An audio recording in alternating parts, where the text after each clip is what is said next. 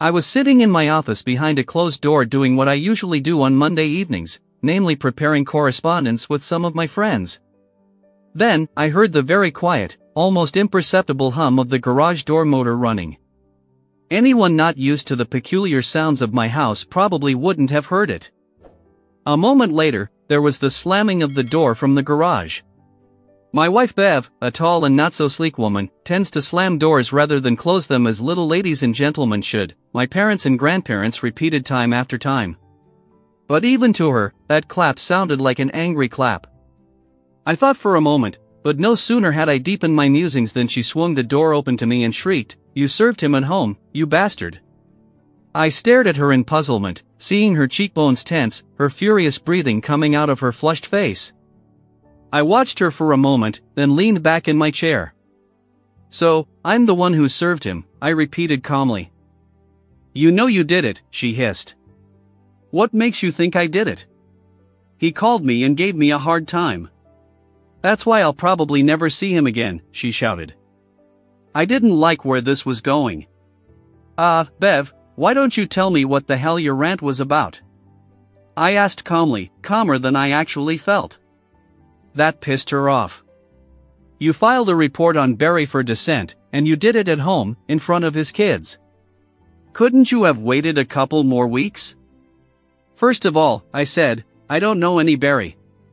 Secondly, I didn't serve any papers on anybody, and thirdly, what's a split?" "What do you mean, family split? I mean, are you having an affair with this guy?" She hesitated for a moment, looking slightly puzzled, and then spoke again. "I didn't believe you for a minute," she said venomously. "You know, I've been sleeping with him for months." I was stunned, but I managed to throw her off balance too. "And I've known that, or you've been sleeping with him for months." That totally freaked her out. "We've seen your bloody detective, he's as inconspicuous as a turd in a coffee cup." I pulled a small stool over to my chair and put my left foot on it, leaning back slightly in my leather office chair. "So, you saw that you were being followed by a detective and assumed that I was the one who hired him?" I spoke slowly and quietly, and the wind in her sails began to subside. She sat down in the guest chair. "Come on, Jeff.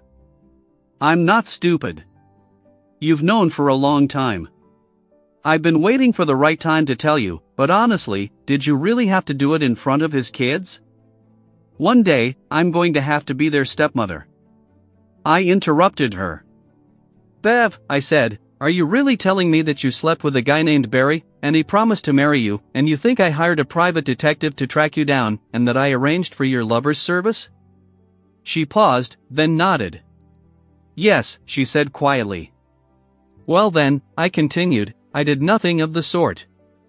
I've noticed your lack of emotional self-care for months now, and admittedly, I've been wondering if you were going to quit. Well, I mean, just once or twice, but I couldn't believe it." "No, not my Bev." Her face began to pale. "So, it's obvious to me, as it is to you, if you have a brain, that some other husband had the nerve to sue the son of a, well, what's his last name? Maybe I'll get into it too." A few tears leaked out of her eyes. She shook her head. "No," she muttered. "I'm not going to help you destroy him." "Then, pack up your things and get out." "You're not staying here anymore," I said flatly and coldly. She made mental calculations.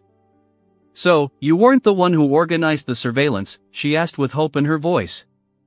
"No," I answered. She grinned evilly through her tears. "Then you have no proof. Barry won't turn me in." And she got up to leave.